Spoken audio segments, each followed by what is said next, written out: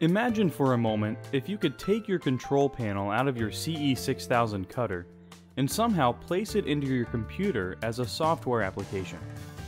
Essentially, that is what the Graphtec cutting controller does. All the settings that are within the control panel of your CE6000 can be controlled from this software application. There's some additional benefits to this as well. First, rather than having to sift through different menus on the cutter, you can easily access the majority of settings from the controller. Second, you have the ability to set up a multitude of conditions, label them with specific names, and then upload them to the cutter so that you can actually see the label on the cutter's control panel. This makes it easier for seeing what material each condition is used for on the control panel, rather than just condition 1 through 8. In this lesson, we're going to learn how to use the controller effectively.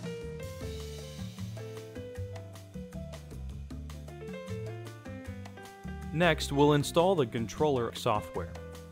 To start, insert the CE6000 DVD into the DVD drive. Click Run Multi-Setup. You may get this User Account Control message asking if it's okay to install the multi-setup application. Click Yes. This will open the CE6000 software installation application.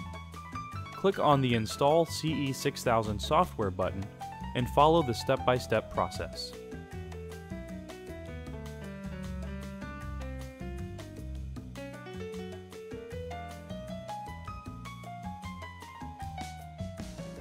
At this point, the installation program is asking if you'd like to install the CE6000 driver.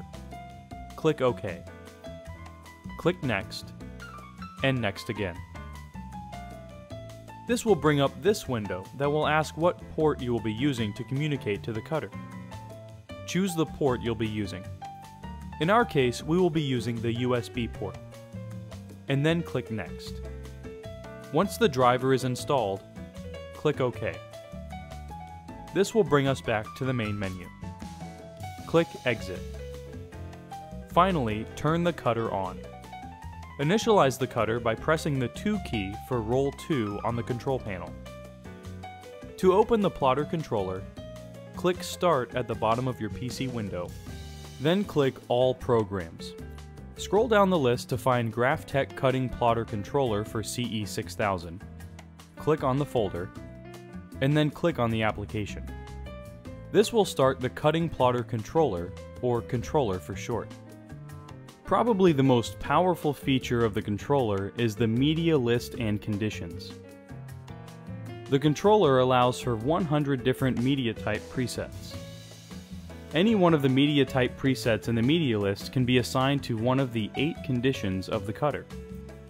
Let's first go over setting up individual media types for the media list. First, we'll click on this Edit Media List button to examine all the different media types in the list. You'll notice that there are 9 types of media in the current list here. Most of these are common medias that would be cut in a typical sign shop.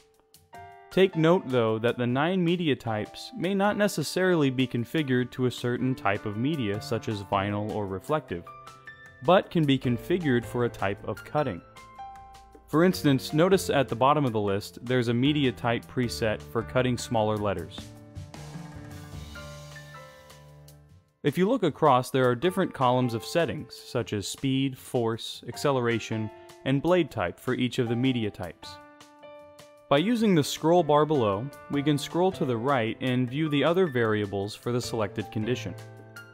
For instance, we can check if tangential emulation is enabled for that condition or not. The buttons on the far right-hand side feature choices of whether we want to create a new media type, edit a media type, delete a media type, and if we want to copy a media type. Let's start by creating a new media type. When creating or editing media type, always load that media into the cutter prior to configuring the media type settings, so that a test cut can be performed later. If you notice on our list, we have the media that's labeled outdoor vinyl. Perhaps though we have 2 types of outdoor vinyl. So what we'll do here is create a new outdoor vinyl media type and label it with the manufacturer and model type. Then we'll take the current outdoor media type and rename it to reflect the manufacturer and model type. So first we'll click on the New button. That will bring up this small window, which allows us to enter the settings for that type of media. The first entry is the name of the media type. In this case, the label will be Arlon DPF 4500GX. This type of vinyl uses a standard blade, the CB09U. We'll set the force at around 14, and the speed will set to a 45. The acceleration will keep the same since it's a standard type of vinyl. Next we can check the settings by pressing the Test Cut button here.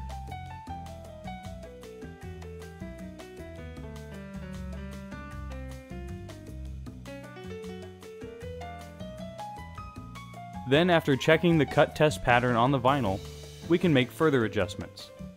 Or we can just click OK and it will add this media type to our list.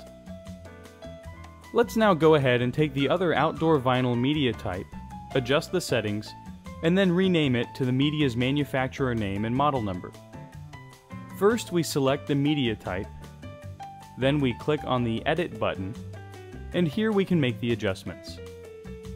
In this case, the force is a little too low, so we want to raise it up to about 15 or 16. Next we'll rename the media type with the manufacturer's name and model number. In this case, we'll call it the Arlon DPF 456 GTX. As you can see, this is a pretty simple process. Let's test these settings by pressing one of the 3 test cut buttons. The top one will cut the test pattern 3 times, each with a different force. The middle will cut the test pattern 3 times, each with a different offset. The bottom one will cut 1 test cut pattern. In this case, we'll use the bottom one again.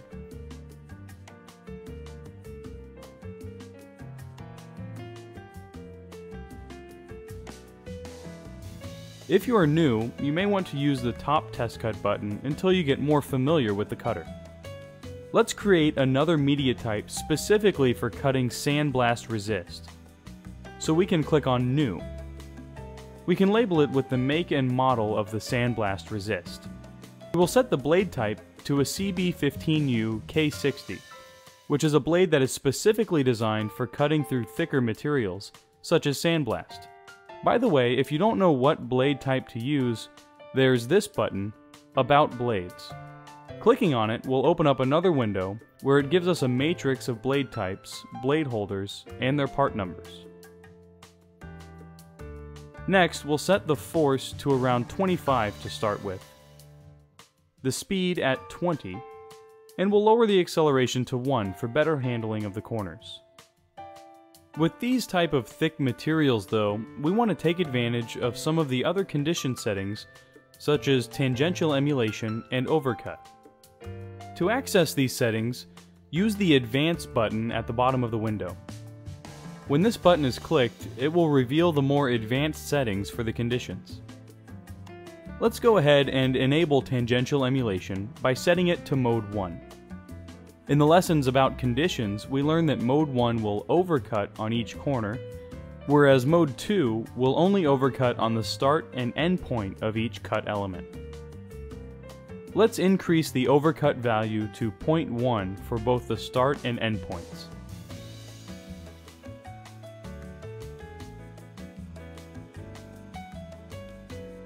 You'll notice this added setting that we really haven't gone over, distance adjustment. This is a value that corrects any deviation in the length of the cuts or plotted segments. These deviations can occur depending on the media being used. This value is specified as a percentage of the total distance. For instance, if you were to cut a 4-foot strip and the actual strip measured out a little shorter than the 4-foot strip, the distance adjustment setting can correct for this. What's nice about this setting is that it can be assigned to a media type, which gives the accuracy for that type of media without disturbing the cutter's other condition settings. Finally, let's go ahead and press the Cut Test button.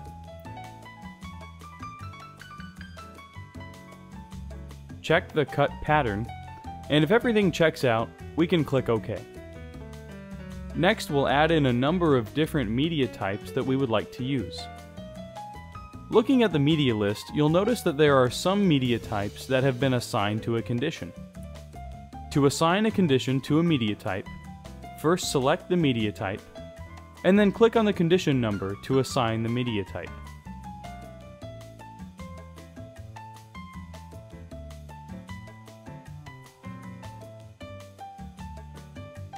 Once the media list has been set up with the media types and the condition number that they're assigned to, we can just click Close and get back to the main controller menu.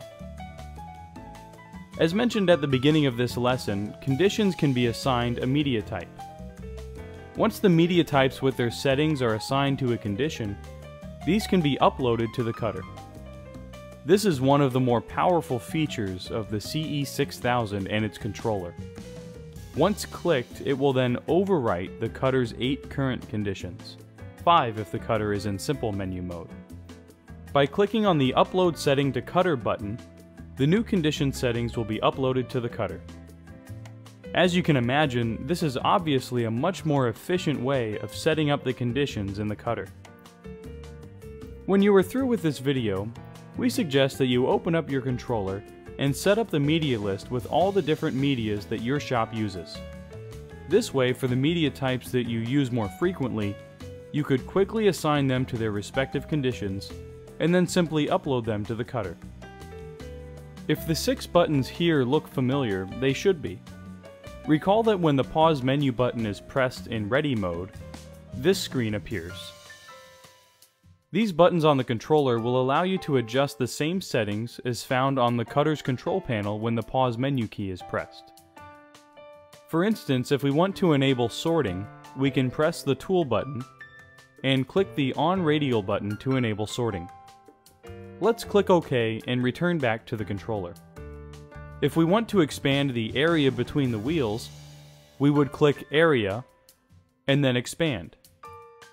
Here we have a choice of Default or Set Expand Limit where a value can be entered.